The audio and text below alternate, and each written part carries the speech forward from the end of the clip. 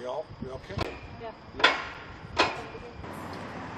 It is supposed to be the festivities of Easter, where the good spirits of Jesus should be there.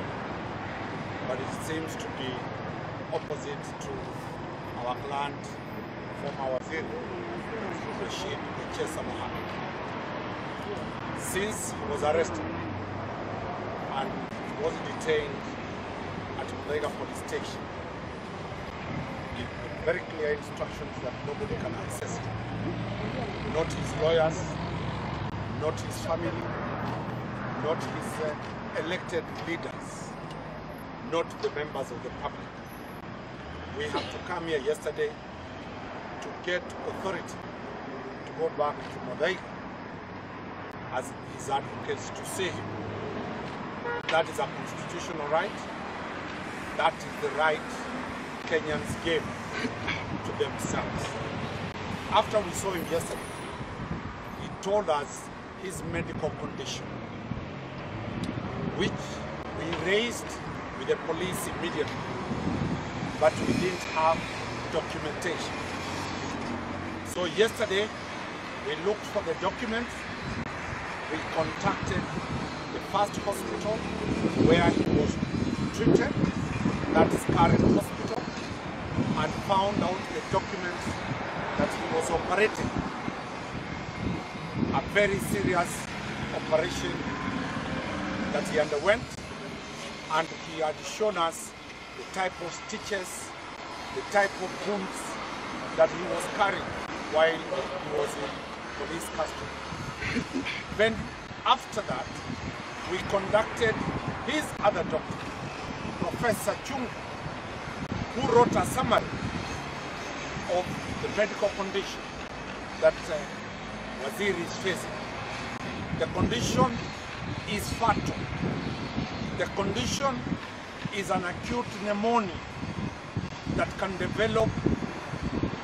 There's a doctor here, Dr. Senator, will explain to us the medical condition.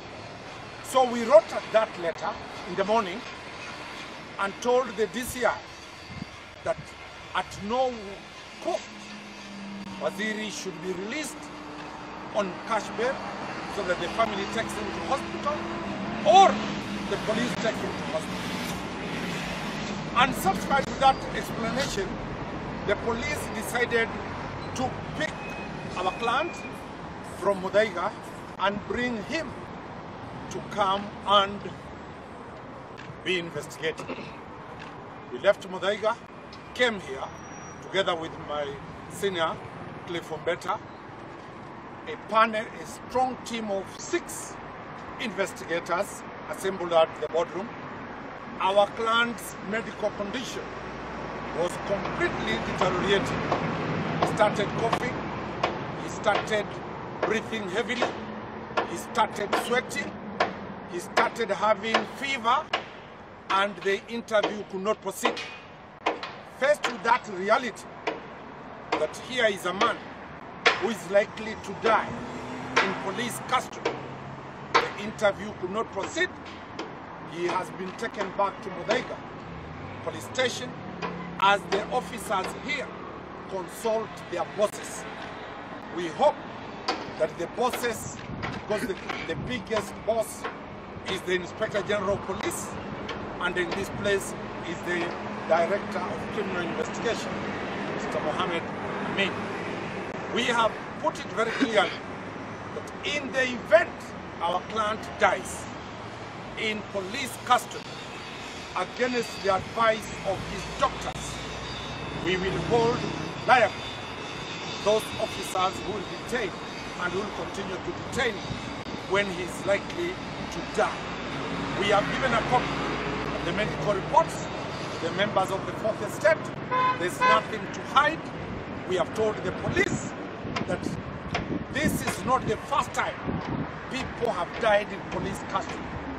I was part of the when the former town clerk of Nairobi, Gakuo, asked the court to be allowed to go to see his doctor, and the court refused. Gakuo died. are we likely to see Echesa die just because a complainant has taken control of the police?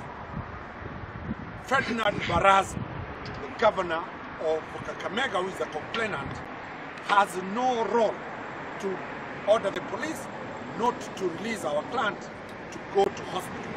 We are appealing to all the forces in the whole country to take notice that the life of Rashid Echesa Mohammed is in danger. Good brother Senator will address that. Cliff, better will finalize on the position.